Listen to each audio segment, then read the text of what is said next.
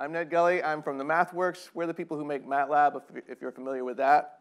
And I'm here to talk about a particular programming contest that we've run. So of course, first I have to acknowledge that programming contests and hackathons are very common these days.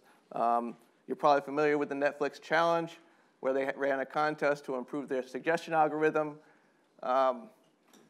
Google runs code jams every year, and some companies like Kaggle, which is just acquired by Google, and Topcoder base their whole business model around programming contests. So what am I here to talk about? Well, contests, the way most people think of it, is a good way to determine who has the greatest level of aggregate skill, one person's skill. So here are 4 of us competing. My code's in red, Kareem's is in blue, and Bob and Alice are also competing.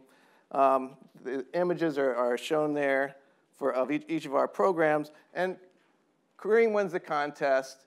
His code comes across. So the sponsors of this competition have identified Kareem as a talent ripe for exploitation, right? So now I'm going to tell you about another programming contest. This is the one that we run, or have run in the past, and tell you about what makes it special. So let's look at a different kind of contest.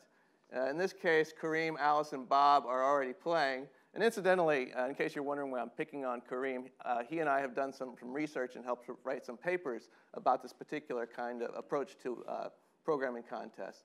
So I come to this entry, I see Kareem's code already, and then I can come in, I could submit my own code complete straight out of my brain, or I can go inspect his code and modify it and submit it as my own.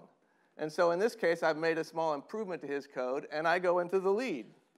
So the way that the contest works is that entries are scored, ranked, and displayed immediately, and the contest runs for like a week, right? So code and score are visible at all times, and anyone can modify anyone else's code and resubmit it as their own and go into the lead.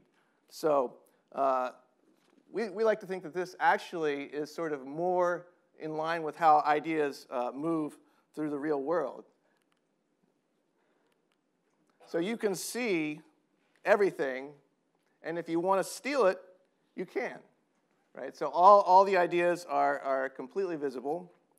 And I'm going to show you, I've got this really cool animation here that I'm going to run. And what you're going to see when I run the animation is the lines of code are colored by the individual who wrote them. And you'll see each of the leaders of this contest, from 1 to 70-some people who participated in the contest, the lines will change over time until at the end, we've got this perfect mosaic of several dozen authors who've all contributed to this top entry. It's a really awesome animation, but I just learned backstage before that the animation is not going to work in this slide format, so you'll have to take my word for it. I can show you later on my laptop, but fortunately my next slide shows sort of a static, unrolled version of this thing. You would have seen it as an animation here, but this shows the same thing. Sort of time is along the x-axis, and what you're looking at is the sort of what you might call the market share of individual authors over the course of the contest. So the dark blue is all one person, that's our starting entry, and then as novelty is introduced by new authors over time, you see new colors come in, and so the last entry, which is entry something like 85 over there on the far right, you can see is a mosaic, just as I said, of many authors. Right? So that gives you a sense of how these contests play out. Here's another plot. This is just earlier this year, in March actually, I collaborated with some researchers from the University of St. Andrews in Scotland. And here's a graph showing, just zooming in on one part of the way the contest works. And so you can see an entry up at the top by an author. The little dots are colored by author. And so and then the name of the actual entry is shown there, written out. And you can see how entries are copied and modified. And so the purple author some code is stolen by the yellow author, which is then stolen by the blue author. You see some of the naming conventions that each of these authors use. One likes to call it Snake Dog 1, Snake Dog Room. Then you see some called Snaky, Snaky, Snaky, Too Snaky. So it's kind of fun. There's this social aspect. They're all seeing this happen in real time. So the thing that I want to talk about here, first of all, consider which of these is likely to be better. one written by entirely one person or one written by a mosaic. I can tell you that one on the right always performs better. What are some of the distinguishing parts of the MATLAB contest as opposed to the normal contest? This is the way I break it down. There's a lot of collaboration to create a common artifact, the winning entry. Everybody's not submitting a separate, lots of different artifacts. You're working on a common artifact. And this collaboration is happening with very fine granularity. And this last piece I consider extremely important. People are motivated, incentivized to reveal potentially valuable private information in a public forum. And so I'm just going to say a few more words about this.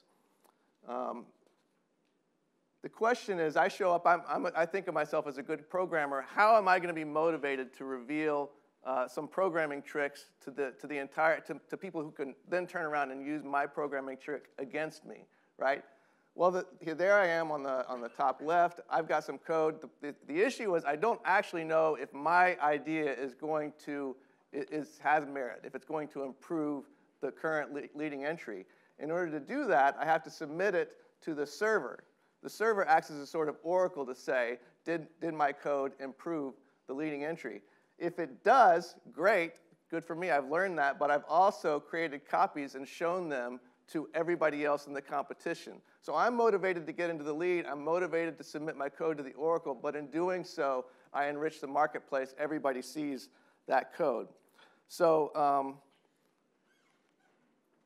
this is what I'm especially excited about now. How can we build social structures that use competition and network effects to recruit participants and encourage those participants to reveal valuable information and do significant amounts of integration work? So I'm sure a lot of you in this room are familiar with the DARPA Network Challenge, also known as the Red Balloon Challenge. The winning team from MIT used this sort of network effects to recruit and help create the winning entry. And then recently, I've been very interested to learn about Numerai, which is looking to exploit network effects in the hedge fund business. And it's hard to think of a more secretive, collaboration-resistant business than hedge funds. So if they can make collaboration work in that space, we'll really be onto something big. So that's what I'm excited about right now. And I'm interested to talk to anybody else here who's interested in the space. I'm happy to show you more about our programming contests. We've run a lot of them. We know that they really motivate people. They get very excited about it. Ours is a toy. It's a game. But I think there's ideas here that can be exploited for tremendous benefit to society.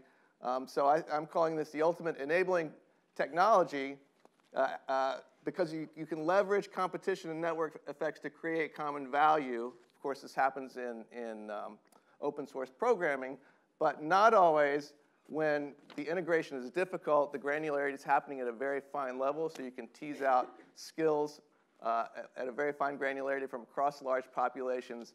And you're asking people to reveal information that they might otherwise want to keep private.